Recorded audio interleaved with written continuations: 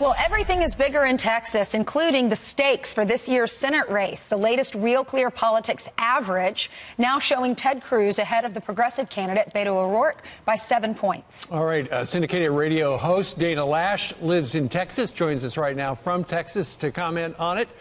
You know, Dana, a lot of people are surprised that it has been as close as it has been. Right now, Cruz has opened up a lead of over 5 or 6 points, but nonetheless, why so close?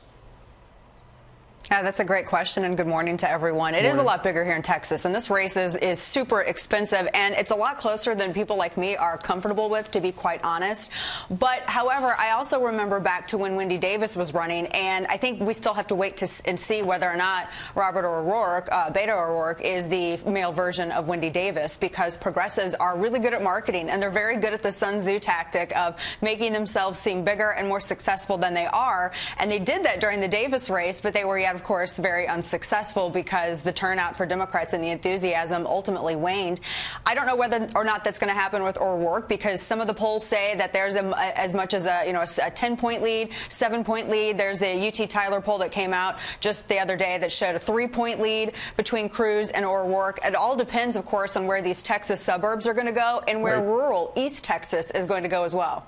Why is that, though? Because when you think of the state of Texas, you just think the Bush family, you think conservative. We know Ted Cruz is so smart. He ran for president. He has so much experience. And then you have O'Rourke, who is just surrounded by controversy with the car accident and so progressive, so what we don't think Texas is like. We think Texas with, conservatives and cowboys. And it just, why is it so close? It's hard for the rest of the country to understand that. Well, I think, Ainsley, you hit on some incredibly important topics because, Beto O'Rourke, this is a guy who talks about banning certain semi-automatic firearms like the AR-15. This is a guy, of course, who denied leaving the scene of a crime at one of the last debates that he was at. And he was ultimately fact-checked by some in mainstream media over that. And this is a guy who is incredibly friendly on energy, which is kind of important in a state like Texas. And so voters, I think, immigration and energy and jobs are top priorities for Texas voters. However, one of the things, like we've seen in Nevada and we've seen in some other states, a lot of Californians have moved to Texas because Texas has been very successful in luring a lot of businesses because of the no state income tax, the friendly business climate. And with those businesses that come to Texas, you have some of those employees that come with them. In fact, it's changed so much in Texas that my friends in real estate they've said that the market has changed. In fact, when people in Texas put their homes on the market, now they have to cater to what they call the California buyer. So that's one of the things that's playing in here, too. Yeah, you got Austin, who used to be like that. Now it's spreading. So that's one of the Republicans would look at the negative things about being so attractive with low-tax states.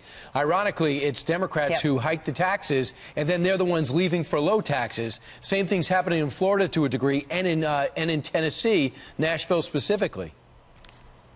Yeah, and this is one of the things that Beto O'Rourke has said that he's on board for. I mean, he's completely would rubber stamp if Nancy Pelosi, if heaven forbid, Democrats were able to regain the House. I mean, this isn't hyperbole. I mean, I'm not fear mongering, for the lack of a better way to put it. They've said that they would raise taxes. They would also be involved in rolling back tax cuts on businesses. We'd see a lot of those gains. We'd lose those. We'd see a lot of this economic growth. We would lose that, and we would also see a lot of petty politics emerge. And the agenda that they have said, and O'Rourke has said that he supports, is not an agenda that voters supported in 2016. This isn't an agenda that they've gone for. I think a lot of this is going to come down on enthusiasm and turnout, and I hope people remember this. This is not a midterm to sit out.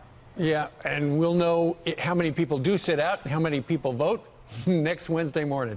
Dana Loesch, down in Texas. That's right. Thank you very much. Thanks, Dana.